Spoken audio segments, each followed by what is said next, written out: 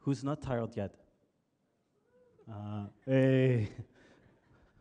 Yeah, you had a lot of coffee, I'm sure. Hardcore hacker. Thank you very much for coming.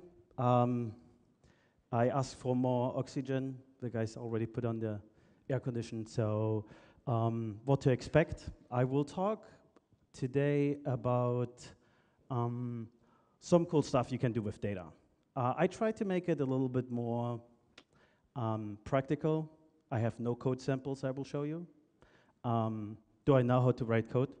And I think we will have maybe a few laughs. I have two softwares I will use. One is alpha, one is beta. So maybe I have nice blue screens or exceptions. So again, I will talk a little bit about what you can do with data and that there are actually interesting insights in data. Big data is publicly available, and so on. So let me introduce myself. I did a couple things in my life, including I was one of the early contributors to Nudge. Who knows Nudge? Yay, old school. And then I worked on Hadoop and also on Kata. Who knows Kata by any chance? Oh, impressive. Cool. So what I will show you today is mostly about Hadoop stuff and things we do on top of that.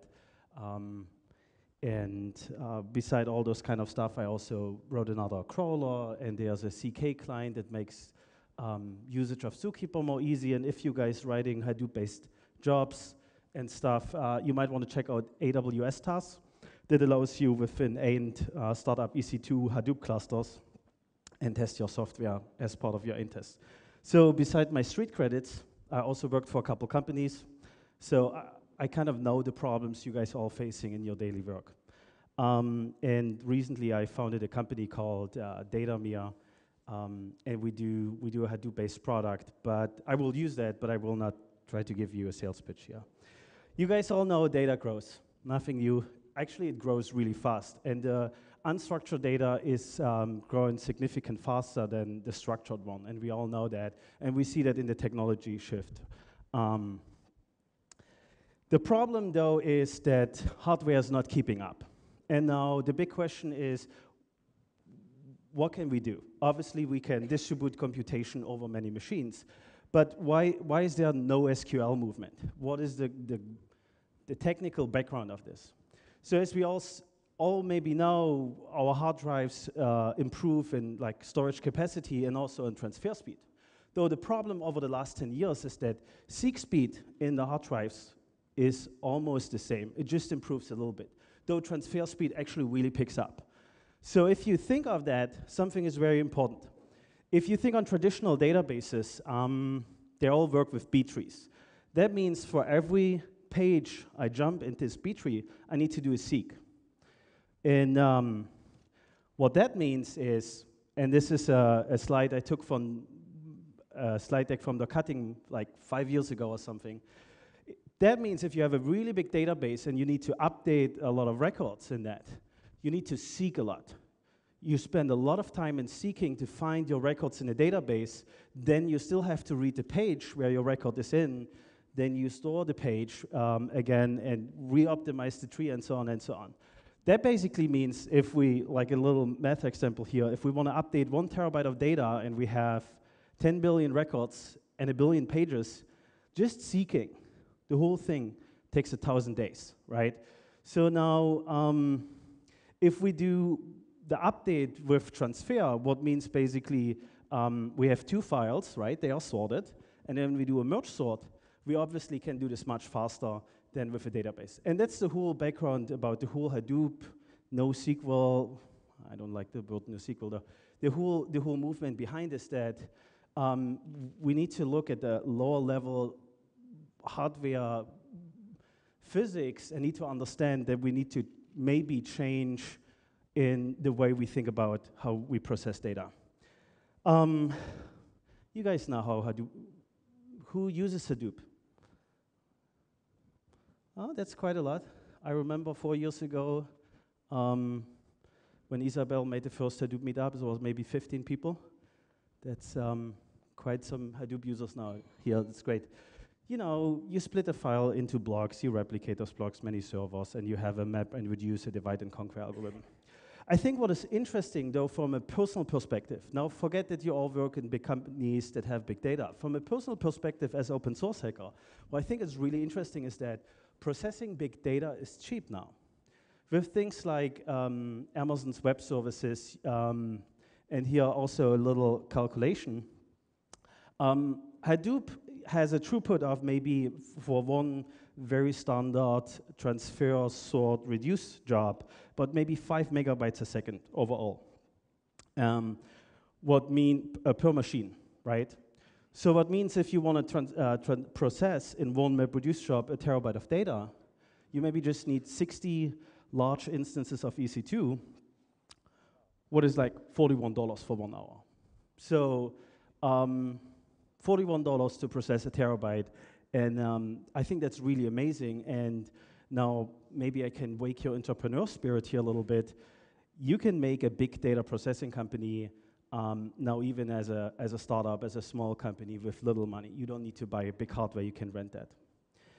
In this context, again, because it's now available to everybody, you guys should start thinking about not doing cool technology, but maybe also use cool technology to find insights. And now I will jump into a nice example. Okay, one more slide though. So I think what is really important is that we need to understand we always operate in the physics of law, right? So if there's a conversation between, hey, database sucks, or the database guys say, no, Hadoop sucks, it's always the same. The throughput databases do, and Hadoop, you know, it's based on the underlying hardware, and there's nothing you can do. Obviously, if you use a database that creates an index, you know, you spend the time creating this index when you load your data in. That's what those database guys usually don't tell you, that say like, hey, it takes 10 milliseconds to do a query here. Yes, because you have an index and it took you half hour to create that, right? Same in Hadoop. Understand Hadoop maybe as a full table scan, and if you create an index, it takes time. So I think what is important is really to pick your tool, right? When does it make sense to use a database, SQL-based or no SQL-based, and when does it make sense to use a batch processing tool? It's really just pick your tool. It's not really Hadoop will replace databases or databases will always survive. It's just really a question what you want to do. Okay, so let's jump into the example of data. Where's the one Twitter employee? Not here. So Twitter is a very interesting example. Twitter has a public API. They just made an agreement of archiving everything you guys say on Twitter into the public US library. I don't even know how that works with the European data security laws, privacy laws, but that's what they do. And there's just a lot of data, a lot of public data available. And I think, again, if you think on the $41, it maybe makes sense to analyze that. And that's what I did. So Twitter has the public API of Twitter gives you a sample of 5% if you nobody. If you make an agreement with them, you get 100%. I think it's like 20 million or 50 million tweets a day now. But it's really just a web stream. So it's you can ask for Atom stream or JSON stream, and you connect per HTTP, and then data flows in, right? So actually, data flows so fast in that usually Twitter highly recommend not parsing the data, but store it straight, because most likely your even multi-threaded parser will not keep up with the amount of data that comes in. Again, it's a JSON stream. It has a bunch of interesting things. All data you guys share, not just your username and what you're talking about. But if you don't switch it off, or you know, depends on your client, your geolocation, and of course your IP address. That, by the way, everybody knows how to convert an IP address into a geolocation again, right? So all those kind of things you provide as a user. And what I did is basically I wrote a little Java app, and who's interested, let me know. It's somewhere on GitHub. that basically connects to the HTTP stream that Twitter provides and implements all those reconnection policies.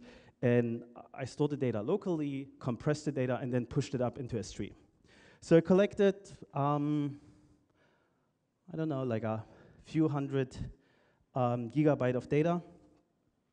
And then I started and played around with that. And again, what was a very interesting experience for me is that with a set of different tools, I actually can get insight as a normal human being, and I don't need to be Twitter itself to like get some interesting stuff here. And my tool stack is, I obviously used Hadoop. I used Elastic MapReduce. This is Hadoop from Amazon's Web Services. And then I used the application my company works on, and a really nice, I think they are from French, open source social networking graphing tool. And Gephi is alpha, and our software is beta, so keep that in mind. So let's first of all, you know, let's do some very simple experiments here, and let's do trending topics. And I would love to share how I did this. So this is our application. It's basically very similar to like a pig and Hive and cascading. It just makes life a little bit easier because it's web-based. It's meant to be for business users. I'm writing MapReduce jobs since 5 years. I got a little bit tired. That's why we did this application. You know, every Monday the business users came to me like, hey, we want to know all those kind of statistics from you. And every week they had a new idea, and I had to write MapReduce jobs, and I just got tired. So we built this thing that empowers business users and makes software developer life happy again, and you can focus on the real problems rather than feeding data to decision makers. But that's mostly what it is about in the Hadoop space, doing analytics to help decision makers or basically to drive applications from, right? Anyhow, so let me show you. I basically just pointed to my Twitter folder here. This is local. Obviously, I didn't really feel I should use the wireless network here. It's working great, but it's a little slow. So just to give you an idea about the whole experience here. It's basically, again, we have like connectors for everything, GDBC and Cassandra, and you just point to the different data sources. And it's a plug-in API. You can extend that if you need that. And you specify the connection, then you get a preview of the data you load in. And I think there was a very interesting question earlier that asked about Scoop and if it can do queries, so you can do the join in the database. I thought, well, that is interesting, because why would you do that? Why would you do the single machine, very slow thing rather than doing a join on the Hadoop side? So Hadoop is really, really fast in doing large data joins and all those kind of things. So it makes sense to pull all your data into Hadoop in general, keep your raw data around, and do your data processing pipelines on Hadoop, because again, it's linear scalable, and the cost to scale equation is so much more better than if you would do this in any kind of database. Okay, and basically we can define when do we want to pull this in, time-driven, or do we want to manually pull that in. So that was how I got my data into my Hadoop Elastic MapReduce cluster, basically, and then what we have is a spreadsheet. Why a spreadsheet? Well, again, we do this for business users, not for software developers. So the learning curve is actually much smaller, right? That's one of the most interesting things. And then actually, you know, people that work with data really need to visually see and understand the data. Like building data processing pipelines with little diagrams is kind of difficult, because you always want to see, is that the right join? How does the data look? So usually you build something, you program some code, or you do a Hive or pick query, then you run it with a sample, and then you look at the data. Obviously, if you have a spreadsheet, you have an interactive experience there, and you see everything. But what is interesting also, I personally sometimes have problems to understand Pig and Hive, where we now have MapReduce that is really great with unstructured, semi-structured data. And now we step back again to use a query language to describe data processing pipelines, right? So we win something with Hadoop to then lose it with something that lives on top of it and just makes our life a little bit easier. So spreadsheets work actually pretty well. And just in case, Microsoft didn't invent spreadsheets. There was many companies before that. So it's also not like a Microsoft Excel ripoff or something. So let's link in this data. This is how Twitter data looks like. And John yesterday in his lightning talk, I think he's here somewhere too, asked about, hey, do you know what kind of data you spread? And again, there's latitude and longitude different data in the Twitter data too. And I will show you in a little bit also, that's pretty interesting what you can find out here. So let's do a little bit of analytics here. I'm creating a new sheet. First of all, I of course want to tokenize my text here. Let me just point to the text. And I have a little regular expression to parse, tokenize the text. Obviously, I need to tokenize the Twitter text to maybe find trending topics, group, content words. It's a very simple standard Hadoop example to count words, right? Actually, I'm only interested in very specific words and those that starts with a hashtag because I'm interested in the topics. And again, let's do some aggregation here where we group all those stuff together. Let's group by hashtag. Let's add a count here. And I may be interested in the top 10 trending topics, so I want to sort this thing as well. Maybe let's say 10. As you see, I just created a MapReduce pipeline. If you look at the Hadoop code samples, that's a little bit of code. Again, what I really like is you can now work with the data. Let's get away from all the plumbing and all the unnecessary writing again of stuff, right? It's we don't need to write in assembly anymore if we have higher level languages. That's a little bit the idea here. Okay, so let me save this whole thing. I have to provide some metadata that helps us to build a MapReduce job pipeline and to schedule it. Do I want to run it manually or time-driven, those kind of things, right? Let's kick that off. So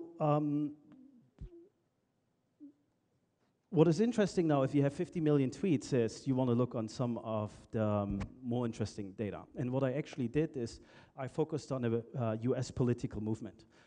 Who knows Tea Movement Party in the US? Yeah, okay. So from a European perspective, this is an interesting concept. I don't want to make any kind of political statement here, but Germans have healthcare since I can remember, right? And it's public free healthcare. We pay this obviously with our taxes. But this whole Tea Party movement recently got very active in the US to spread the word about, hey, we actually don't want to free healthcare for people because it's really bad. That's socialism. And I thought that's interesting, and I thought maybe we can look through all this Twitter data and see how those people organize with social media to talk to each other. And there's where I stumbled over this really cool tool. Again, GPL, open source, Gephi visualization. So what I did is basically, as I just showed you how I built a trending topic workbook, I created a bunch of workbooks that basically filters for specific users that associate themselves with this political movement. And then I filtered all their messages and how they talk to each other, how messages are replayed, and so on. And first of all, let me introduce you here a little bit to the tool. I have a very simple data set that I would love to use to show you what this thing can do. I took a small sample set here and just wanted to analyze how people talk to each other and what can I actually get out of that. So first thing in this tool is you need to choose an layout. The layout basically helps to organize this social graph here. All those little dots are Twitter user accounts, and all the lines are actually interactions with them. So Then there are different graphing visualization algorithms. And as you nicely see, there are different hotspots. Where, for example, in this case, this data set just shows how people talk to each other back and forth. And I filtered by very active conversations here in one of the workbooks before. So what we can do here, for example, is not just zoom in, but also let's put on the names of this account. And what turns out is that, can you guys actually see that? Can you read the name? So one of the most active users in Twitter in conversations turns out to be Justin Bieber. So for the Europeans that don't know this guy, it's I think 15 years old. Oh, okay, I'm sorry. Some Justin Bieber fans are here. It's a 15 years old guy, you know, and obviously he's a musician or some sort of celebrity in the US. And I thought it's very interesting how, you know, how active social networks, and obviously that tells us something about the average, maybe age structure of those kind of things are. So he's extremely active. So all the girls are constantly in conversations with him, and he, I don't know, shoots out hundreds of tweets a day. And again, I thought it's obviously interesting to find out. And again, you know, for $40 of hardware, I basically just rented it out. But again, I wasn't more interested in, okay, that's celebrities. I'm not so interested in celebrities. Let's look into the more political stuff. So as I mentioned earlier, I choose an data set. I basically collected out of the 50 million tweets with Elastic MapReduce job. I created this job again with our product there, but how is the political Tea Party movement connected, and how actually are how they're working together? So it's a little bit more data.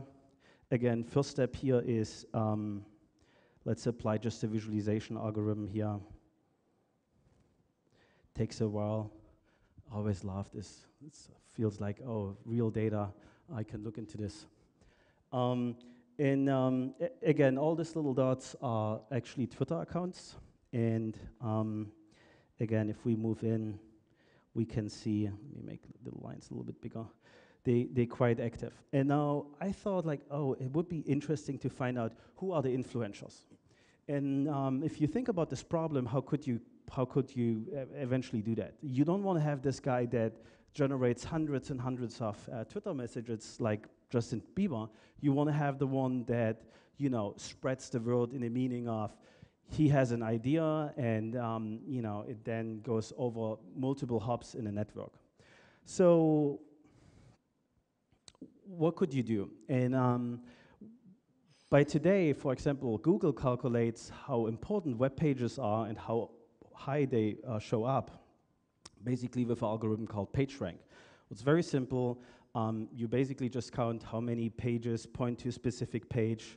This page gets a score, and if this page then points to another page, it distributes the score it got from all the pages pointing to it, basically forward. And I thought that's kind of interesting, and maybe we can do this with Twitter messages and Twitter accounts too. So there's a plugin here for this tool, Gephi, that actually calculates PageRank and helps us to visualize that. So I just calculated that, and now I can actually apply this to some of the visual parameters here. So for example, to the color, and also to the size.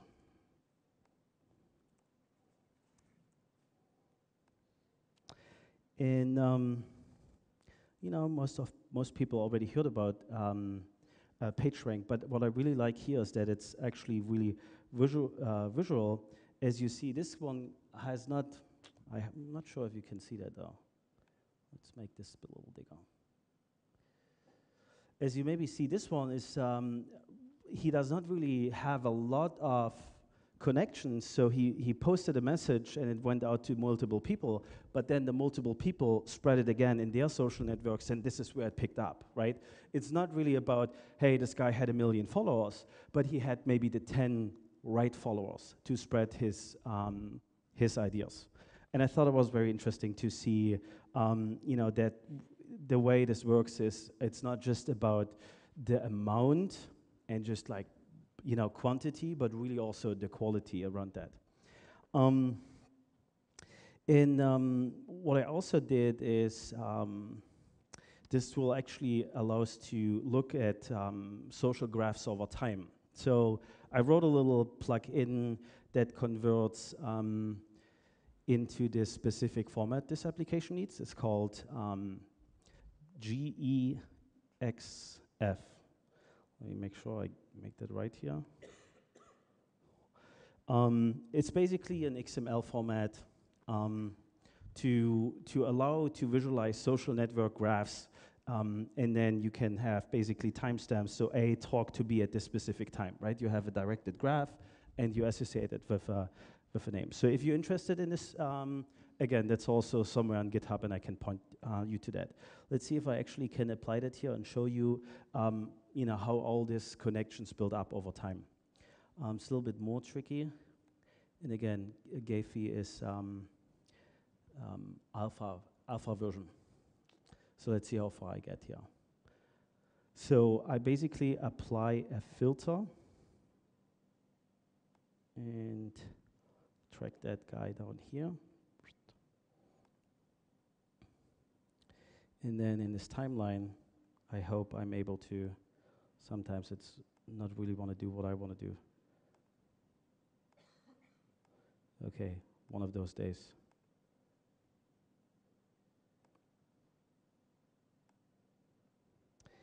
Well, I said earlier, most likely that will happen.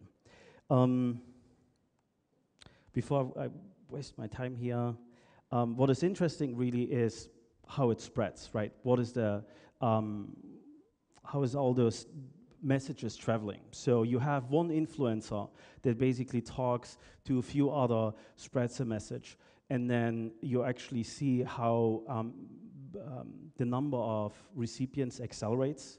So it's like 10 people getting this, they retweeting the whole thing. There's 100 people getting it, and they retweeting. And you really get from those high-level influencers into a very broad field of Twitter users. Again, I really like, as an open source software developer, that it's today possible to work with big data for a small budget. I think there are really cool tools out there that helps you to build big data processing pipelines. And I really would love to encourage everybody here to not just work on those exciting technologies we all love and work on, but also use them. There are very different things that change in the world today. We actually we built those technologies. We all built distributed computing. We all generate a lot of carbon dioxide. I think it's really cool. Use your own technology and look into some of those trends. There's a lot of data out there. It's very interesting. And find your topic and look into this. So maybe so much about this. Any questions? Do we have a microphone? Cool.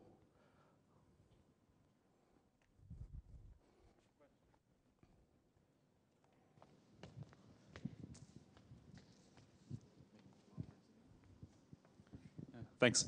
Actually, one question. Which parts of your analysis actually you ran using Hadoop and which ones ran sequential? I didn't really get this. I'm sorry. Okay, so I think all the big data parts run on Hadoop, right? So if you have 50 million tweets or more, that's something you have to run on Hadoop. And then you need to boil down your data set until you actually can load it into a tool like Gephi that runs all memory. And I think in general, that's the standard of Hadoop. Hadoop isn't the golden bullet, right? It most likely you will pull data from file servers or databases, you do your aggregation, analytics, pump it together, and push it out, right? It's not, you can't serve websites from Hadoop. And I only know a very few companies that made it happen to serve out of HBase, Hybrid Table, Cassandra. So it's still very classical. What I see is that you push it out into something, and then you use visualization tools that exist, or maybe a database and have a memcached in front of that runs from a database. So what I did is I filtered all the users. So I identified all the Tea Party movement people basically by filtering for like specific hashtags. Then I had a data set with these users, and you basically can use this as a, you do a join against all your data to set a specific flag, and then you filter. Does that answer the question? Yeah, thanks. Cool.